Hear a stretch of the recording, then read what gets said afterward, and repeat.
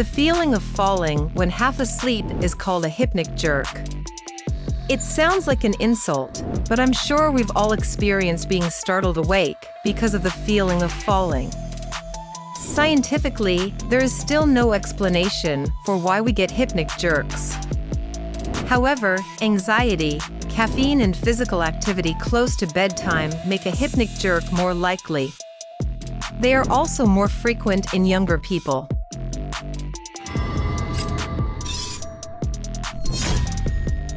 Superman didn't always fly.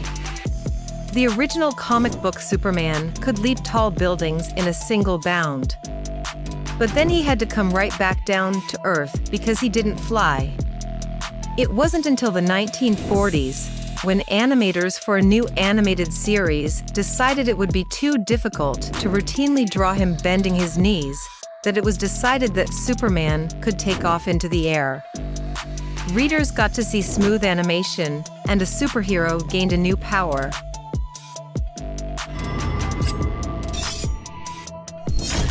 The famed Typhoid Mary infected more than 50 people by cooking for them. Typhoid Mary was a real historical person who became notorious in the early 1900s.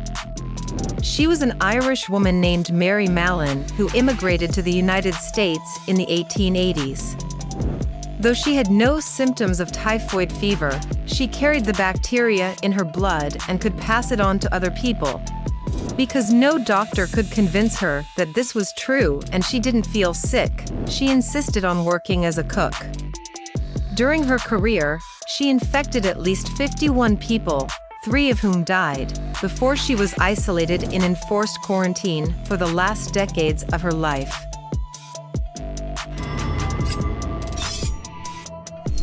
Napoleon was once attacked by thousands of rabbits.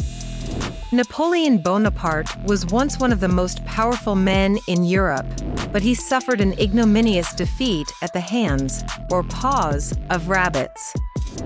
After a military victory, Napoleon's chief of staff organized a rabbit hunt to celebrate. Thousands of rabbits were brought in to be set loose, but instead of hopping away when the cages were opened, they turned to attack, swarming the partygoers. After trying and failing to shoo them away, the great Emperor Napoleon ran for the safety of his carriage.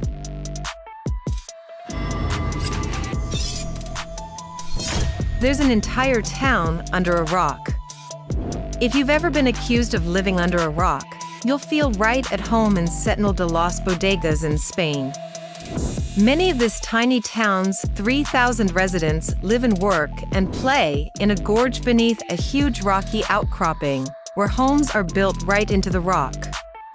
It provides so much shelter that historians think this area has been occupied by human settlements since the Stone Age.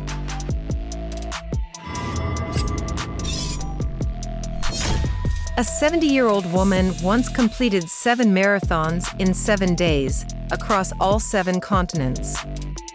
Chow Smith was always an avid runner, and, in 2017, she decided that for her 70th birthday, she would complete 7 marathons in 1 week across all of the continents. Traveling made it challenging. For example, Smith made the race in Egypt just minutes before the start because her plane to Cairo was delayed.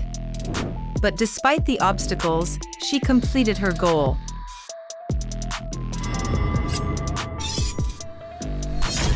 America's first bank robber deposited the money back into the same bank.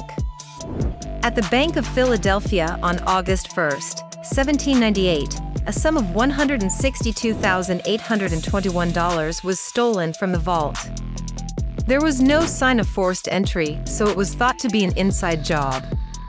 Patrick Lyon was imprisoned as the prime suspect, as he had been the carpenter that worked on the vault doors. But then, they realized a man named Isaac Davis had been depositing large sums of money into the Bank of Philadelphia. It turned out, he was one of the robbers involved. In 1799, Lyon was freed, and Davis only ended up repaying the money without serving a day in jail.